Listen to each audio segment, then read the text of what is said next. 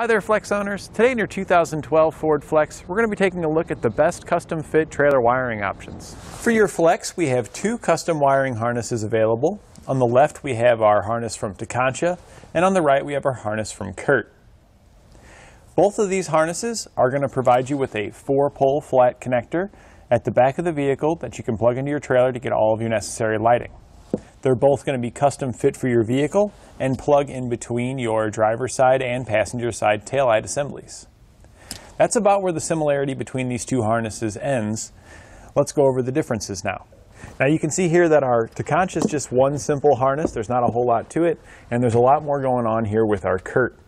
That's because our Curt has a module that is part of the harness, and this module is actually what sends all the voltage signals to your 4-pole flat connector at the back of the vehicle.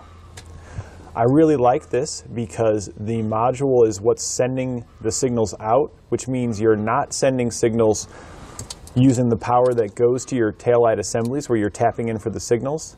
On the Curt setup here, these are just for monitoring the signals. These plug in between your taillight assemblies just like the Tekonsha, but the module here will just monitor to see if you're sending any turn, tail, stop signals out to the lights, and then it picks that up and generates its own signal and sends it to the 4-pole connector.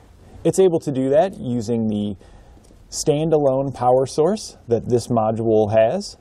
So you'll hook your module to your battery using the included fuse harness here, and then run that power wire to the back to connect to your module. On our Tekonsha here, we don't have any of that. These just plug in behind your taillight assemblies, going in line between the connector and the taillight assembly. And then whenever a signal is sent to your taillight assembly, this harness is piggybacked on there so that signal is also being sent down to your 4-pole flat connector. So what this means is that your vehicle circuits are not only powering the lights on the vehicle, but they're also powering the circuits that are going to your trailer. So in the event that you have any fault on your trailer, or if you just have more lighting than your circuitry in your vehicle can handle, you will likely open a fuse in your vehicle. And what this is going to result in is a loss of lights. When the fuse in your vehicle blows, you're not only going to lose all of your trailer lights, but you're also going to lose the lights at the back of your vehicle too.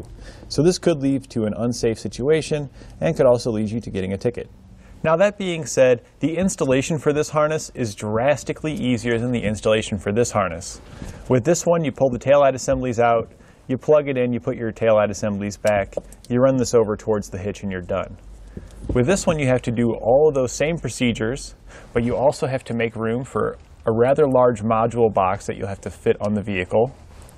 And then you have to run a power wire from the front of the vehicle all the way to the back.